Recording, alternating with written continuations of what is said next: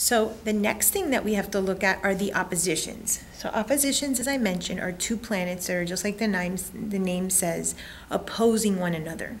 Think of it as the furthest the two things can be away from each other. Think of it as a tug of war. These are two planets that force you to flip-flop, very 0 to 100. So this person has 4 oppositions. Neptune, Jupiter. Here's Neptune, here's Jupiter. So you see it's like a full stretch, a full tug of war. Neptune is the planet of the underworld, not the underworld, I'm sorry, the bottom of the ocean. And Jupiter is the planet of the skies. So you can see that this person is going to flip-flop, especially in the house 1 and 7, where is them and the other, them and the other. Who goes first? Who matters more? Is it me? Is it them? Is it me? Is it them? There's going to be a lot of 0 to 100 here between themselves and the other person. The other opposition that they have is Uranus-Saturn. So we have Uranus and Saturn.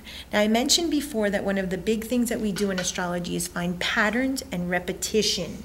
Okay, so I mentioned that you have a little bit of chaos, not so little, but quite a bit, with Black Moon Uranus.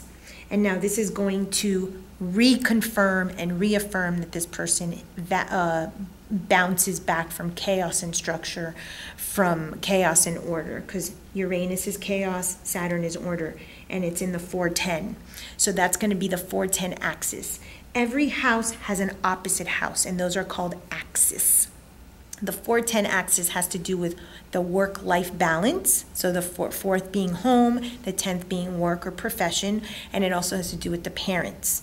So this is a person who perhaps was told by mom, let's be fun and liberal, and then dad might have been a hardcore Republican or a conservative, and then they flip-flop. And if the person, let's say, comes from a divorced home, they might have had pasta and cookies and sugar every night at their one parent's house, and at the other house they had to have their vegetables. So you can see how this can create some sort of flip-flopping and disorder or chaos and disorder on one side of their life, and then the longing for rules and order and structure in another. So this is going to be very similar to this. There's going to be a tendency for chaos and creating freedom, but really what they're trying to do is get stability. They just don't know how to do it. So maybe work will be one of the ways where they create stability, or at home, because they have the root of Saturn in there. The other opposition that they have is Chiron opposite Moon. What I want you to pay attention to is when you see a planet that is compromised over and over, like we saw 2 squares with Black Moon, we know that that's going to be an integral theme. We saw Scorpio in the ascendant, we saw Pluto in the myth, and we saw 8th house. So there's a strong Scorpio, there's a strong Plutonian issue here. It happens to be no coincidence that the Black Moon rules Scorpio.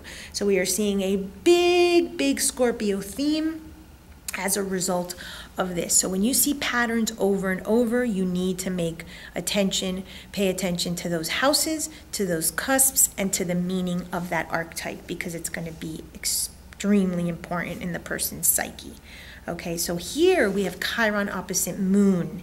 And if you remember, we already saw Moon square Mercury. So now the Moon is being compromised. So we have Chiron opposite the Moon. This is going to be someone who's going to fluctuate their emotions. They might be someone who's in a consistent victim state when it comes to emotional distress. It could be that they lost their parent or a loved one or a very important woman, or a very important woman hurt them at a very young age, and they perpetuate this. So it could be because Mercury is involved, like I said before, that their wound has to do with their speaking, 5th chakra. We already said that Pluto rules the 5th chakra, so we're seeing this area of the voice, of hiding, of maybe perhaps speaking out, especially with all the mutable cross. So you start seeing the story unfold. There's nothing that you do, you just let the story unfold for itself. And then the 4th opposition that they have is Black Moon and what we call the White Moon. No, Mars, I'm sorry. The Black Moon, Mars. Black Moon and Mars are 2 very violent planets. Together, they have a very sexual energy, but it could be a sexual energy that's violent.